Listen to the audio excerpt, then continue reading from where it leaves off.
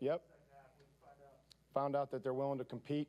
They're willing to battle and fight. I was proud of them. You know, we were close at times. I felt like we came out and moved the football early, played well defensively. Unfortunately, gave up, you know, a couple X plays, which, you know, you just can't hand them anything. And it just, I think our ability to have to kick field goals and their ability to hit some big plays really took the momentum.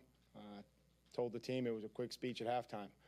But I felt like at least that was our identity. You got to stop talking about your identity and hoping and wishing about an identity. You have to go out there and play to it and find out what it is. And I think that, you know, that was certainly who we are.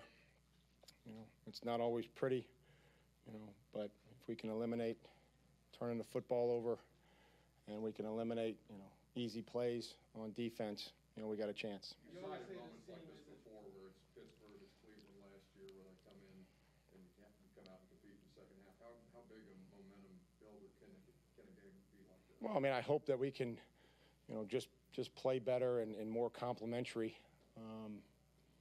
you know, in the first half. We got to stop letting them play defense, or we got to stop playing defense inside the 10-yard line early in the game. I know that. But our job is to play defense. And, you know, these guys, they're excited, and they should be. All the credit to the players. They're the ones that came out here and, you know, kept battling and fighting. And it wasn't easy. This is a tough place to play. Give them a lot of credit. You know, we understand the pedigree of this football team, this organization, how difficult it is to come in here and win, how difficult it is. So I'm proud of our football team. And you always say this team isn't, you're not front running. But then, you know, you were down 14 points, came back in the fourth quarter.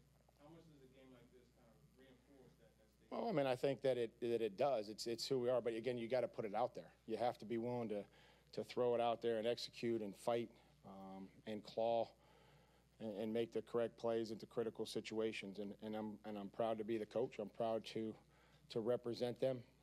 But all the credit goes to the players. Derek, obviously a big part of your identity. How do you like the way he's weighing in tonight? Well, I mean, it never ceases to amaze me. We just got to keep being in opportunities and being football games where he can help us affect the outcome. And, you know, that's really what happened today. And I'm sorry. no, go ahead. Did you ever consider going for two at the end of after you get You know what? You always go back and forth, and, you know, we've been through there before. And I just felt like the way that the defense was playing. You know, I felt like the way, you know, I mean, we, you know, just decided early on, you know, that was what we were going to do as far as, you know, kicking it. Like, you guys have come back from a double-digit losses last year a lot of times to win the next week. Why do you think that is? Well, again, I hope that they understand the importance of each and every week. You know, I think that's a testament to the leadership of the football team. You know, like Derek mentioned, we don't want to coach or work with front runners. And we want guys that are just going to battle and compete. You know, it's tough to win in this league. It's really tough each and every week, and you put a lot into it. Whether we win, you know, I mean, we're gonna, when we land this, we're gonna have to be honest. You know, Indianapolis, like, we got to be on to the Colts, and how do we, you know, win at home and try to, you know, build on this. But we're going to treat it the same way whether we lost by double digits or won in overtime. What goes through your mind when kickers line up to kick a game, win a field goal, and how happy were you to see it kind of go through? Well, I mean, obviously, you know, extremely happy. You know, I mean, happy for Randy. You know, Randy's been, you know, a lot of places, and you know, he's made kicks in this league, so happy for him that he could get recognized and help his football team win. But you're helpless. Like, we've all sent our kids out of the house into a car, and, you know, Jesus take the wheel, I guess. I don't know. How were they getting behind you the way they were? There were some mistakes, you know what I mean? Some obviously, some errors, you know, that came up, and you know, one was, you know, they just went up and make a play, and we didn't get them on the ground, and then, you know, the other one there at the in the second half was just a mistake. What was the explanation on that? Go ahead. AJ seemed to be having some problems hauling the ball in, and you got some real production out of Derek and Michael kind of in his absence. It's not the way you drew it up. Is that a question or your comment? When you can't rely on one of your main guys. Guys stepped up, man. Guys played well, and AJ, you know, confident that he'll continue to help us win football games. I have no more confidence in anybody on this football team. There's a lot of guys I have the same, but I would put AJ up at the top with some guys. What was the explanation on the catch, the Jones touchdown that was overturned? It just seems like we cannot figure out exactly what is a catch. Well, we got some new guys. I think so.